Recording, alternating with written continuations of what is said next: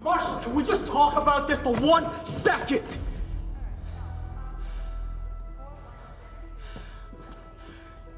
You rescued her. You raised her. You're not protecting her now. You are holding her back. 1, don't you ever touch me again.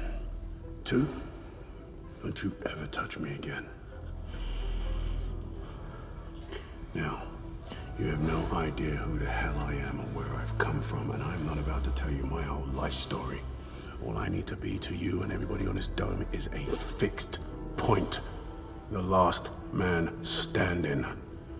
I do not need your sympathy or your admiration. All I need is your compliance and your fighting skills.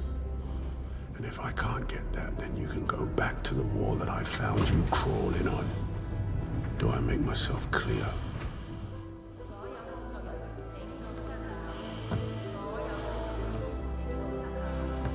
Yes, sir. Good.